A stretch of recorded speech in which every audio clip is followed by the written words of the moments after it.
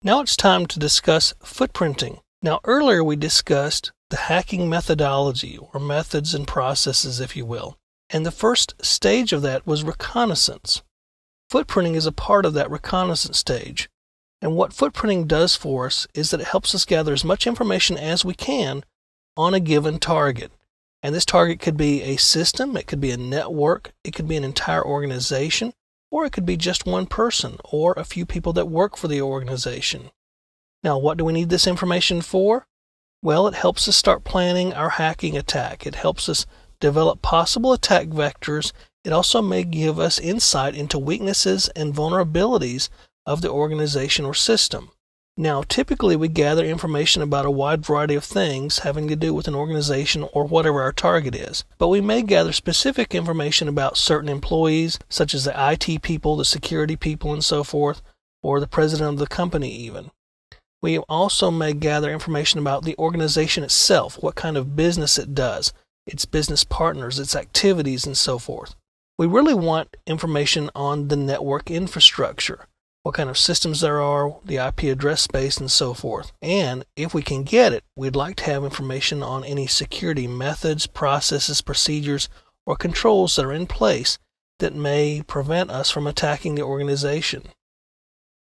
Now, footprinting can be either active or passive. Passive footprinting means that there's no direct contact with the organization. We don't actually hack the organization, we don't scan them. We gather information outside the confines of the organization itself. We might use the internet, business databases, and things of that nature. It's pretty much any information we can find online that's available to the public. Now, active footprinting means that there is some kind of direct contact or interaction with our target. And this could be interaction with the people in the form of social engineering.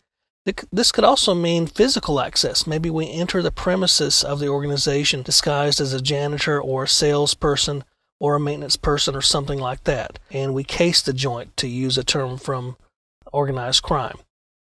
We may kind of see what the layout is, who works where, what the security is, and so forth. We also may take photos or video to help us plan our attack later. So these are kind of active things we would do to interact with the organization. Again, this is just footprinting. We're not actually attacking an organization yet. We're just gathering information. And the things I've mentioned will help us gather information on the organization. Now, what are our sources? And we'll go through these a little bit more in depth as we go through the course. But some sources that come to mind immediately include internet searches, searching websites and so forth that may have information about the target.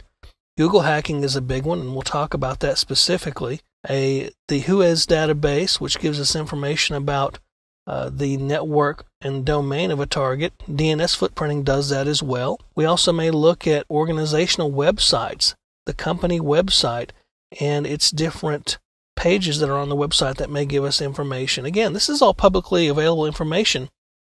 And what we're doing is we're trying to assemble a database of the organization. We're trying to gather pieces of a puzzle to put it together. We also may look at social media, because a lot of employees, even companies these days, have social media sites like blogging sites and so forth. We also may look at job sites that belong to the company or to another job search agency like monster.com or something like that. Obviously, we'll try social engineering, maybe talking to employees, getting information from them. We may surveil the facilities, take pictures or video of the organization and its physical facilities. We also may get information from market partners or even competitors about the organization. There's a lot of public resources out there like the SEC and so forth. There's marketing materials from the company itself that may give us information. And there's compliance or legal reports that are out there. A lot of companies and organizations have to file certain mandatory reports in order to comply with governance or the law. All of these are sources of really good information. Now you may ask yourself, what kind of information am I after as a hacker?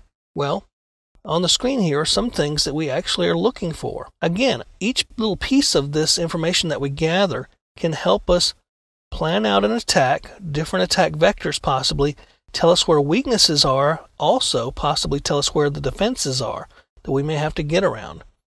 Some things we're looking for in footprinting are an IP address range for their network, what types of computer systems and equipment such as routers, firewalls, and so forth they may have, what kind of operating systems they use, maybe even applications, database versions, and so forth.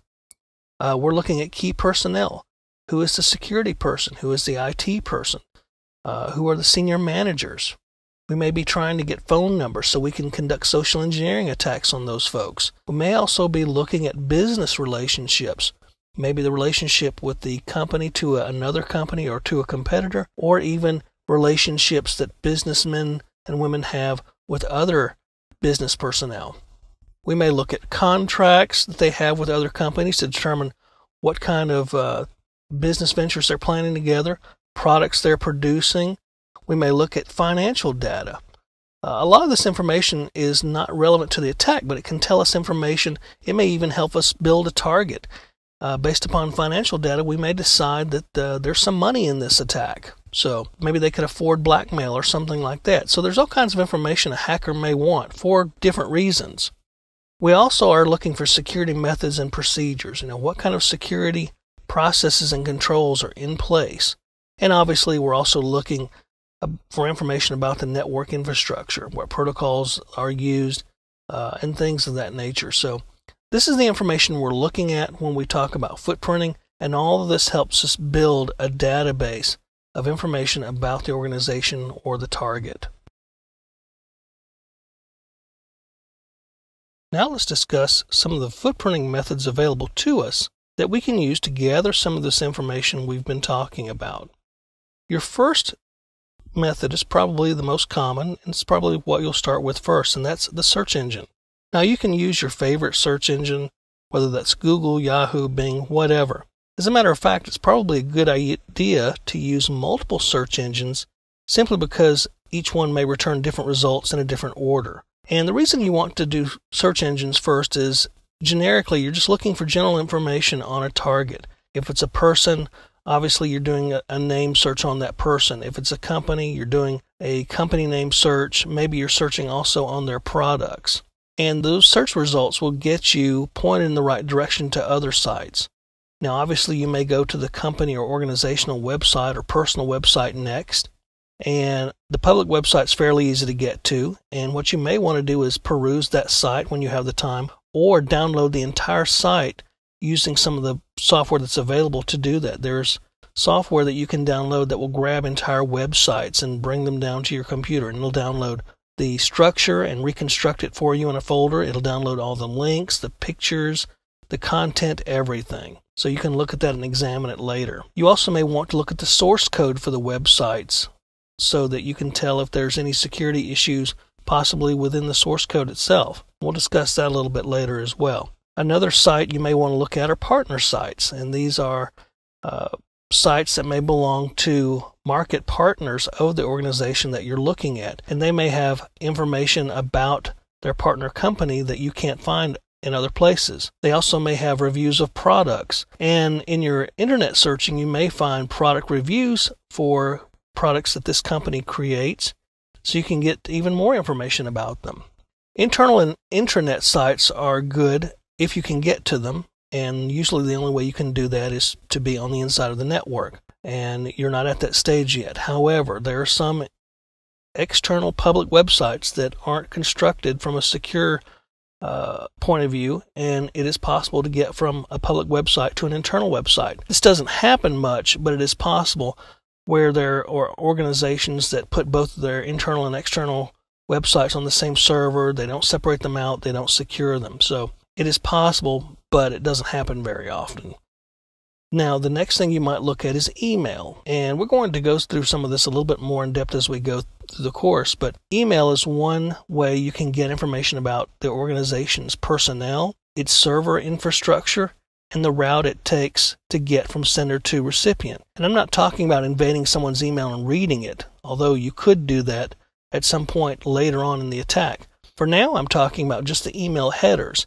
And there are tools that you can use to send emails to an individual on the inside of the company, and you can use that to track where the email travels through the internet and into their company servers. So you could examine the email headers, maybe examine read receipts and so forth to get information about their internal structure, their internal IP address ranges, and so forth. There's email search tools available to you that we'll discuss, and you can use these tools again to track email. Another method is Google hacking, and Google hacking is the topic of an entire chapter coming up that we'll discuss. And basically you use search directives, advanced search directives, and the Google hacking database to get information, particular information about an organization's infrastructure. We also have WHOIS and DNS methods, and basically WHOIS is a registrar that gives us domain information, who the contact information is in the company, the IP address range, and so forth. DNS footprinting will give you information about the company's name server structure, internal and external DNSs, domain information, IP addresses, and so forth. You might also get information about their internal servers and how their structure is on the inside of the network. Social media is another great source, and this involves, in some cases, watching the social media accounts like blogs, Facebook, LinkedIn, personal sites, and so forth that belong to the organization's employees. And you can get a lot of information about the organization or the individual through social media. People will put all kinds of things on social media without really thinking about it sometimes, a lot of things they shouldn't. So it's a great source for footprinting an organization or a target. Social engineering is another method, of course, that involves direct contact with the individuals that may work in an organization or are associated with it. This could be casual meetings in bars. It could be targeted contacts, like maybe you pretend to be a salesperson and make a sales call appointment with that target. But you can use social engineering methods that we'll discuss a little bit later to try to get information out of the individual, maybe about future products that are coming up, maybe about the network infrastructure, security policies, and so forth. Other sources of information may include partners and competitors, obviously, or also suppliers. And there's a wide variety of ways you can get this information by examining the documents and websites from those other sources, using social engineering with those other sources, and so forth. So again, the whole point is to get information about your target, whether that's the organization, the person, the network infrastructure, whatever. And you can use these methods, and we'll go through a lot of them in depth as we go through this part of the course and explain how you would actually use these methods to gather information about your target. Internet searching is probably where you'll start first when you begin your footprinting exercise against an organization or a person. Now, internet searching is very easy. We do it all the time in our daily lives these days. And again, that's where footprinting really starts. What you do is you're going from the general to the specific.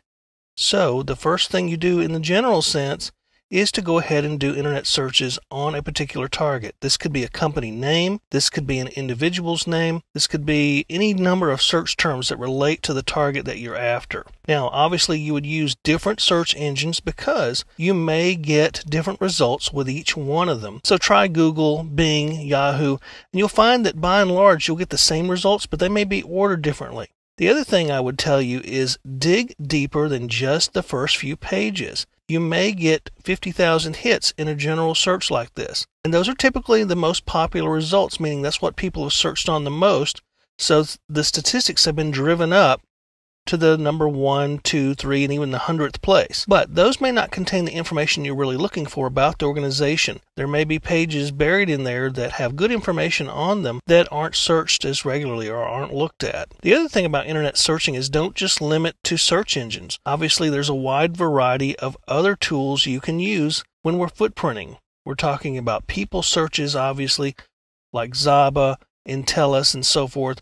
Some of these are free and some of these are paid. And you'll find if you run several of them, even if it's the free ones, you'll get a little bit different information every time. And in some cases, they will cross-reference each other or cross-check each other, and you can actually glean information from using several of them at once. In one search engine, for example, you might get half of an address. In another search engine, you might get the other half or another piece of the puzzle. So do that with multiple search engines, even with the people searches. Obviously, social media is a big one. That's where you're going to look at what people have out on their blog sites, their personal websites, Facebook, LinkedIn, and so forth, and hit all of these. And not just about the person, although we typically associate social media with a person. Organizations, companies, and so forth now have their own Facebook page, for example. You'll also find their own personal websites for employees. That's what you're looking for. Anything related to the organization and its people during footprinting. LinkedIn is a very popular professional site where you'll find all manners of professionals out there, IT people, doctors, lawyers, and so forth. And a lot of these profiles are public, but obviously if you really want to get to the specifics about a profile, you may have to create an account, because some of these are not visible in normal searches to the public, or they may only show you a little bit of information. So definitely get a LinkedIn account, probably want to get a Facebook account and so forth. But check all of these different internet search sites, social media, blogs, personal websites, and also look at partner websites. When you do general search terms on the company, you may come up with partners that the company has worked with and done business with. So you'll obviously want to go with one of those organizations as well. There's also obviously Google Earth and Bing Maps. You can use those to pinpoint the location of the company and its branch offices, get an idea of how they look. And this is actually the start of physical security penetration testing, because once you look at the location, you can kind of see the terrain. Maybe you can get a good enough photograph from Google Earth or Bing to give you an idea of the right ways to approach the facility, or any obstacles that might hide you, or just things of that nature. So those are obviously good types of searches to perform on an organization. Now, obviously all of this sounds very simple, but this is where you start. Again, we go from the general to the specific, and footprinting is very general. Obviously, you wouldn't want to ignore the company sites, any business sites that may have information on them as well. There's also things like the Edgar database and the SEC database that will tell you general information about the company in terms of how long it's been in operation, maybe its CEO and executive staff, and so forth. So you really want to check out some of these sites as well. Let's go ahead and do a quick search on a company here and just look at generally how the information might be located and found. Okay, we're in Google. I'm just going to do a Google search on the virtual training company. And that is VTC, and those are the folks who produce these training packages for you that you're looking at right now. And obviously there's a lot of stuff out there on virtual and training and company, so you'll get hits on any part of the search term. So right now we've got about 77 million results, and that's actually an awful lot, and we'll show you later when we talk about Google hacking and Google searches how you can narrow that down. Just to give you an idea of what all's out there, obviously we have the VTC.com website, and that might be the main site we're looking for, but there's also other places you might look. The reviews for VTC, their Facebook page, the LinkedIn page for VTC. So you see that all these different sites out there contain information about the virtual training company. And these are probably the most popular sites, but also feel free to dig in later on in the pages about some of these different terms that are out there buried deep, the different search results. So like you have virtual training company from Black Cat World. This is in 2008, but you can actually get information maybe that's been out there for a while on a company and now you can't find it anywhere. So you might get more relevant older information out there if you need it. It's just an example of some of the internet searching you can do. Obviously you've done this before, and again, this is very general, and that's where footprinting starts. The next topic of discussion is Google hacking. Now, Google hacking can help us narrow our internet searches down to a manageable number. It can also go after very specific terms and dig those out from thousands of websites. Google hacking, basically the term comes from using Google itself, the popular search engine, to develop more defined, refined queries that return a more narrow set of results for us. Instead of 50,000, we might just get 1,000, for example, and they will be more relevant to what we're really after. We could use multiple search terms in the window in a normal internet search and get back thousands, hundreds of thousands of documents. But most of them will focus either on one particular part of the search term. You'll very rarely see one result back that has every single search term in there. You might see a couple here and there, but it usually won't be what you're looking for. So we actually use Google's search language, if you will, keywords that are there, operators and so forth, to get more specific information out of Google. Now, it really isn't focused specifically on hacking. It just came into being because hackers really were the ones who really first understood how to use Google search keywords and search operators to drag out specific information. You can use these search operators in your daily normal internet searches and be just fine. It really is not hacking focused. It's just that we typically see Google hacking associated with hackers because they're the ones who are really using it. Now, you use these keywords and these operators, and basically they can help you sift through thousands of documents to find very specific information about the search term that you're looking for. And these operators will help you look in web URLs themselves, also in the website titles. They'll help you find directories, sensitive information, and so forth. You can even find particular documents, like find all PDFs on a site, or find all Word docs on a site, for example. Now, basically, you're using these operators to narrow these search results down. And there's a couple out there that we'll talk about. There's all in URL and in URL. And all in URL means I want every single term that I've typed in the search. I want every single URL that has all of those terms. You can also narrow it down to just some of those terms by saying in URL. If I said I want VTC.com, it would find all the pages that had VTC.com in the URL. You can also look in the title of the website. There's all in title and in title. All in title basically gives you the search term in its entirety that's located in the title of the website. And obviously in title has some or parts of the search term in the title of the website itself. So typically you might use a search term and get information back where your search term is located throughout the website. But in title and in URL are very specific in that it has to be in the URL or in the title of the website. And that can help you find things a little bit better.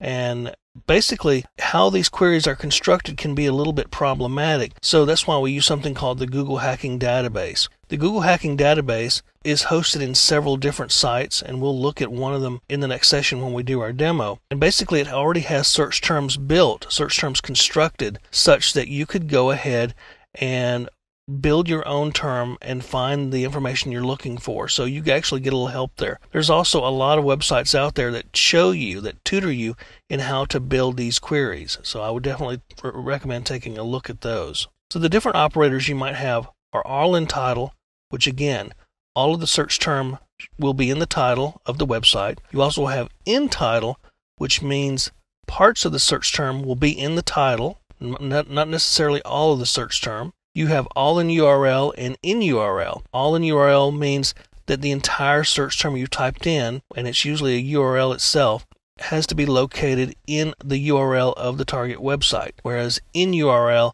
means parts of the search term can be in there. You also have info, which tells Google to bring back the information about the search term, and it lists you in a condensed form the information it can find. You also have related, and related will tell Google to find websites related to your search term. Then you have link, and link will tell you the list of websites that actually link to the search term. So let's go ahead and look at Google hacking a little bit. We'll do this in this session and the next session.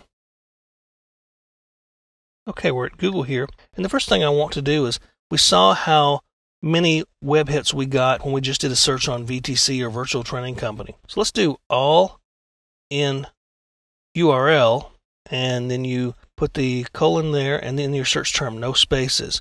And let's say VTC.com. And this gives us all the sites where the term VTC.com completely is in the URL to the website. So anything you get back should have VTC.com in the actual URL. And this includes the LinkedIn site. It includes any other sites, like here, this website is reviewing VTC.com. So it has the entire VTC.com URL as part of its URL. And if we did a search on just in URL using that term, we would find the various parts of it in there. And that might give you a much broader search. All in URL tends to narrow it down. Now, obviously, we saw how we had over 77 million results a while ago when we did just a search on VTC.com, but now we've narrowed it down to 187,000. So this gives you a little bit more of a narrow search. In our next session, we'll cover some of the other operators that we find and use with Google hacking. Okay, the next search term we're going to look at is the in title and all in title search term for Google hacking. Now, a couple things before we do that. Notice that in our previous session, we did all in URL with a colon and VTC.com. So you really need to specify a term that is likely to be inside of a URL here, and we specified VTC.com. We could have specified any other term really to see if it would have been in there. We could actually, let's go ahead and go VTC and see what we get.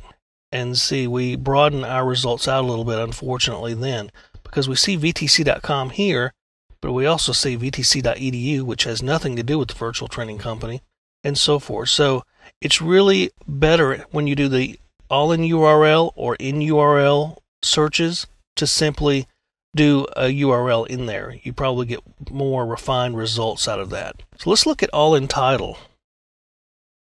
And although they can be daunting at first, you'll see that these particular search terms, these operators, aren't very complicated to use at all once you know the syntax and what keyword does what operator does what. So let's do an all in title, VTC. Let's just do VTC initially. Now we got about 1,000,005 results on that. So we see VTC's Wikipedia page, other URLs that have VTC in there, and this would be in the title of the website itself. So it might have been better to just go ahead and say VTC.com, although you might not see URLs specifically in titles. So maybe a URL is not the best search term to put into an all-in title search, but it does get you started. So you can see here where VTC.com would be in the title of the website. So let's say that you were to put something like passwords in here. And this would mean that the word password is in the title.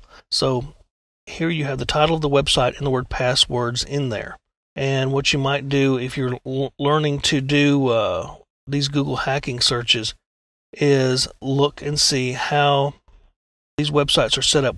You know, they may talk about passwords, but there also may be websites that have passwords in their actual passwords. And this is actually where the Google hacking database comes in.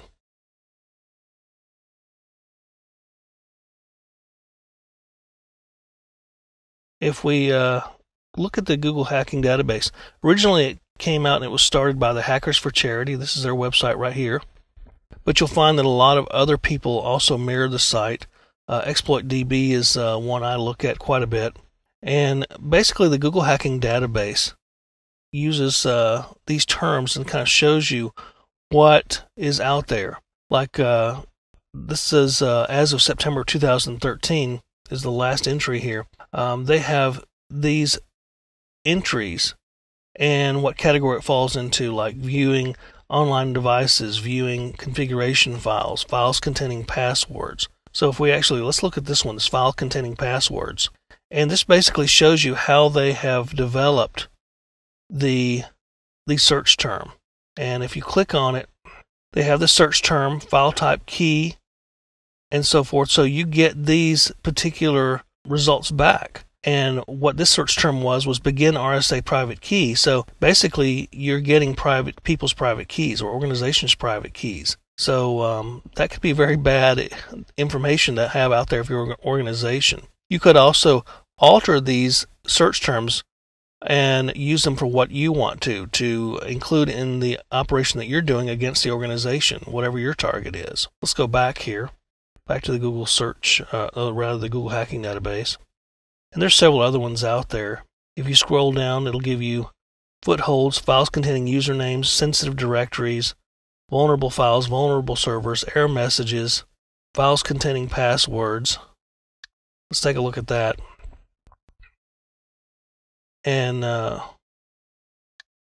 again, some of these are recent and some of these are very old. They go back several years. But like, let's hit one from last April, from April of 2013. And this basically is login and username and password details from the .sql file. So you're seeing what a Google hack search comes up with in terms of looking for .sql files, passwords in them. And some of these may be default password or the word password. And you can obviously alter these queries as you need to target your particular organization. So that's the Google hacking database and an introduction to Google hacking, to the keywords and search terms. And we haven't really gone in depth on it, and I would recommend that you practice this.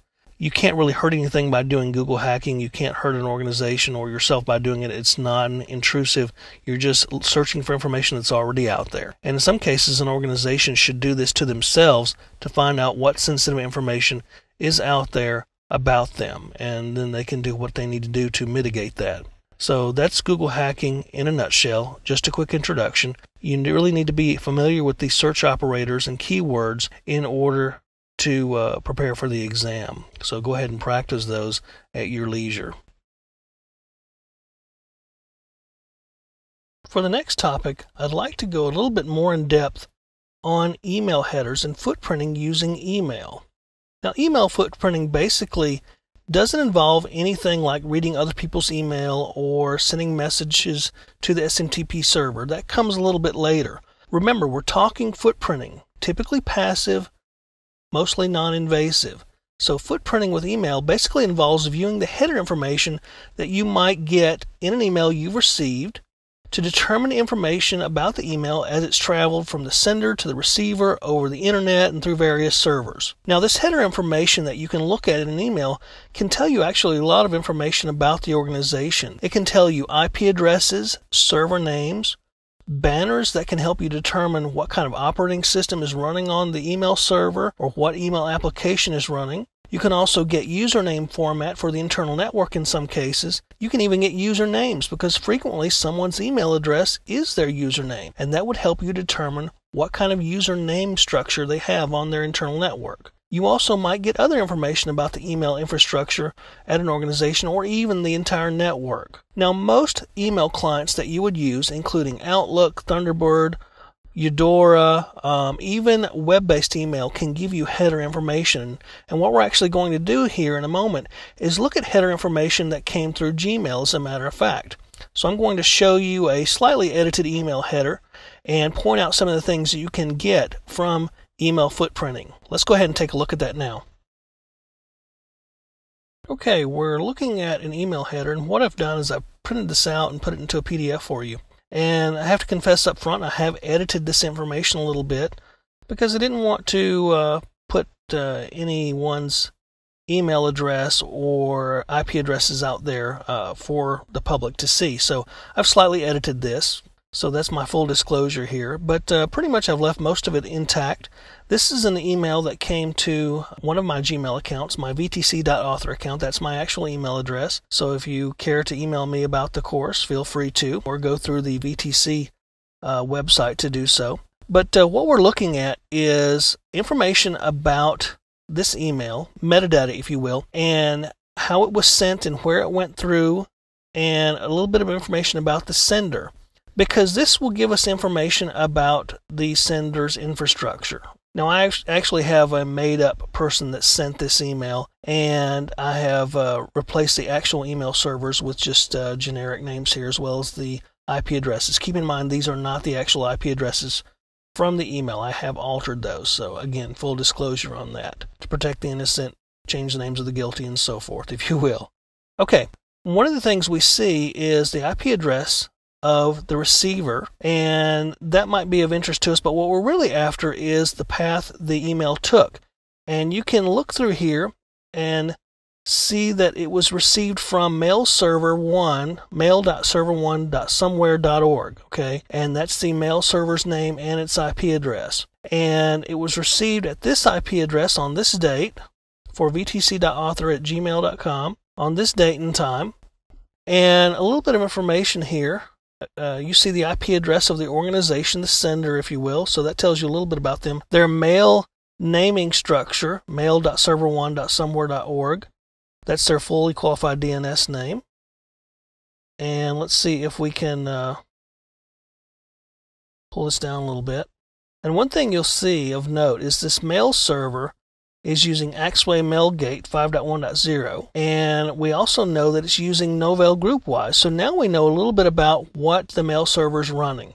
Novell GroupWise using this Axway Mailgate server, if you will. And this comes from Jane Doe, and obviously I've changed the name there, someone@somewhere.org for me. And basically, you've gotten some information now about the IP address of the sender, their mail server, and what they're running on the email gateway. So that's a little bit of information you can use to help fingerprint the organization. So now that we know that they're using a Novell gateway, we can actually look for vulnerabilities that might affect that particular type of email gateway. The Novell Group WHOIS Internet Agent and the Axway Mailgate. So we've gotten a little bit of information about this individual from the email headers themselves. So that's all email footprinting really is. And depending upon what kind of email service they're running, and also depending upon what kind of client you're using, you may be able to get other different information as well from the email headers. You also may get information about the route it took through the internet. So that could be helpful to you. So it's just a little bit of information that's out there in the email header for you. The next topic covers a different kind of footprinting. That's WHOIS footprinting and DNS footprinting. Now, those two types of footprinting can give you information about an organization's network. What you may find is the domain name of the organization through their domain name registration, and this would give you information about their IP address space, possibly who the registrar is, a point of contact with the organization, sometimes even an address and phone number of the organization. But it can give you a lot of different information. Now, the WHOIS footprinting basically uses the registration information from things like the internet, where you would first buy a domain name, or from one of the other registrars.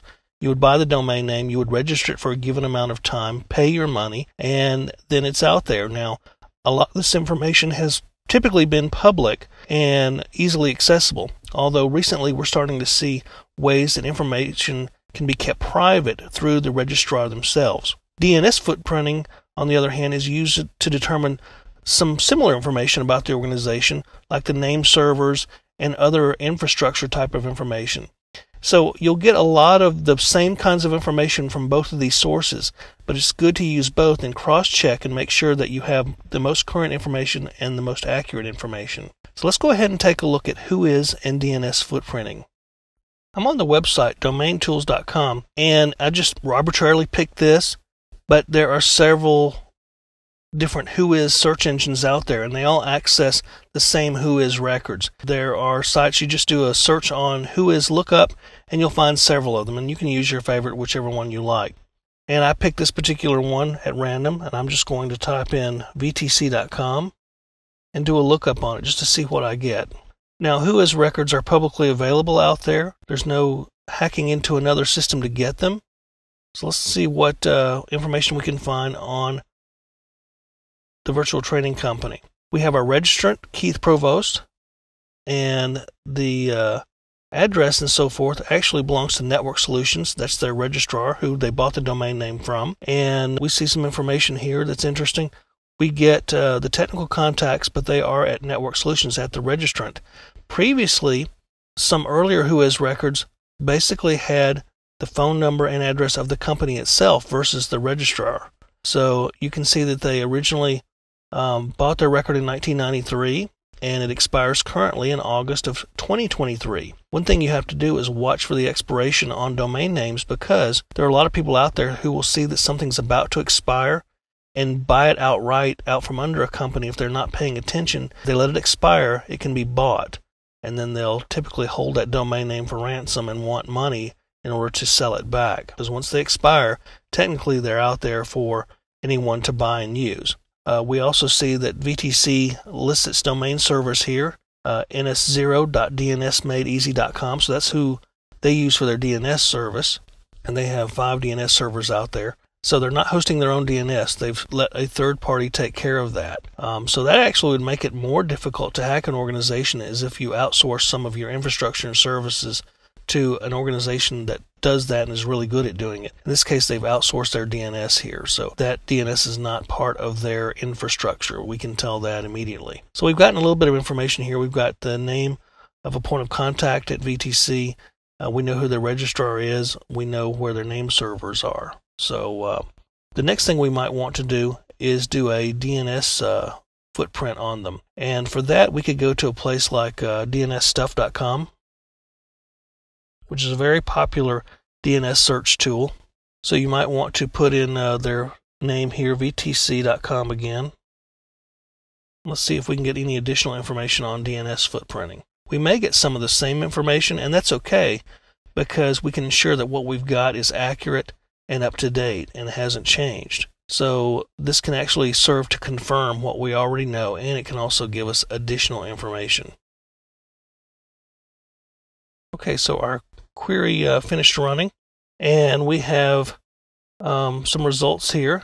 And what it does is it not only looks and gives us information about the organization, but it also tells us a few things about their DNS status here. We can see that we have the same DNS servers listed here, and we also now have the IP address range for those DNS servers. There could be information here from the querying them, from pinging them, or whatever.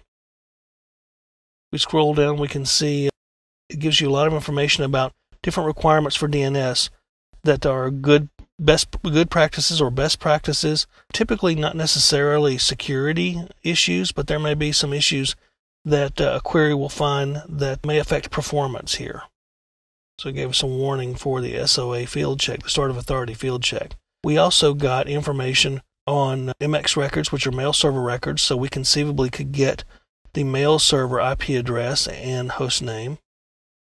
They have different mail server addresses here. Could be due to outsourcing.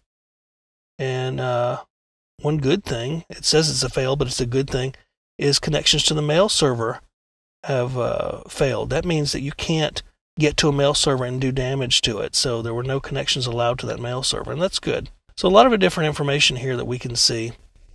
And you can run these queries on your own to practice with WHOIS and DNS, and I would highly recommend that you do that.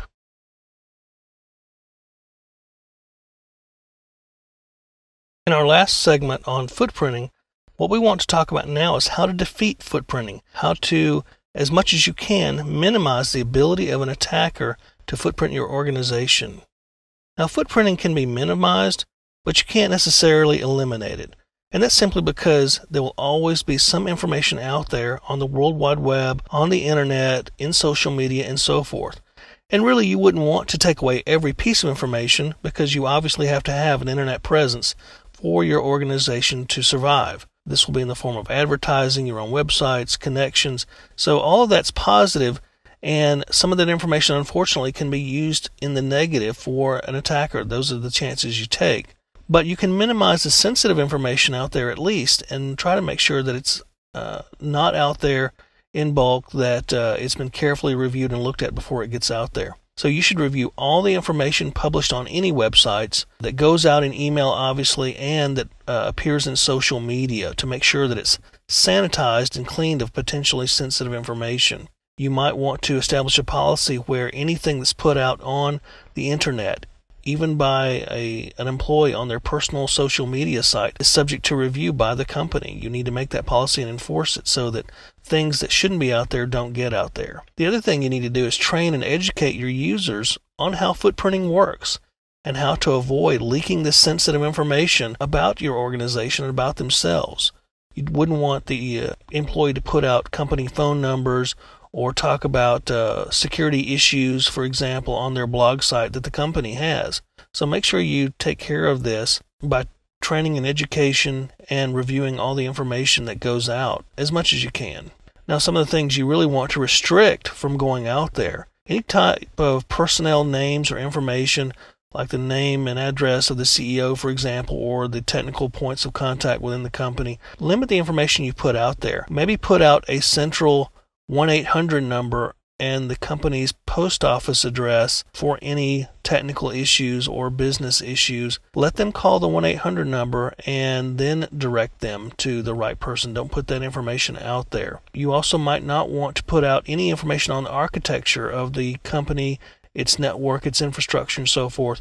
And don't talk about any equipment upgrades. One thing you probably shouldn't do is on websites, particularly job sites, is talk about the operating systems you use and the different systems.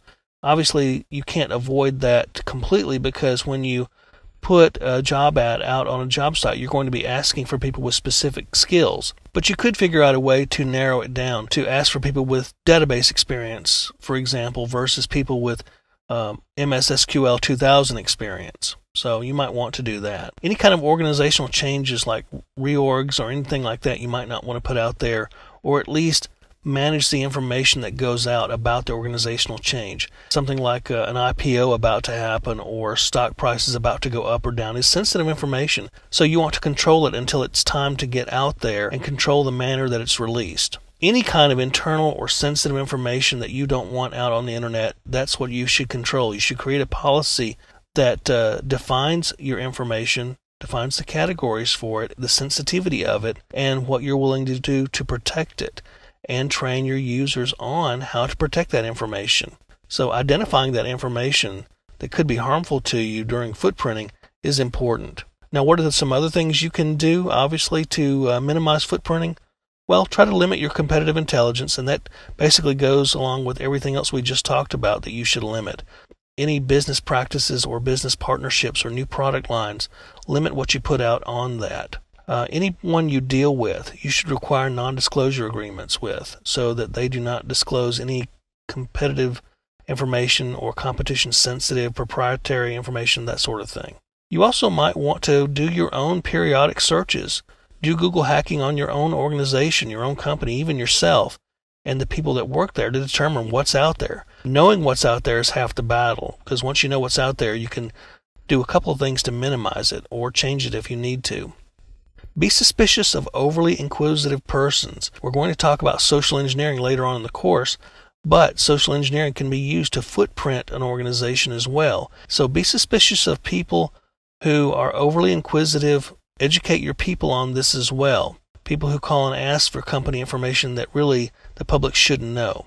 Also screen your waste and trash. A lot of information, again, this relates to social engineering, but a lot of information goes into the dumpster that shouldn't go there. Company phone books, product manuals, and so forth. So screen that type of information and make sure it doesn't go out there. The big thing with footprinting is educate people on what information they should not be putting out on the internet or public sites or social media, blogs, and so forth. Educate them on footprinting and how a hacker does it so that they can see why you don't want this information out there. Educate your users, your customers, your executives, your technical people on footprinting and what it can do to the company in terms of giving an attacker information to use during an attack. So education is probably the best thing you can do. It's probably the most effective thing you can do to reduce footprinting. Again, you can't completely eliminate it, but you can minimize it whenever you can.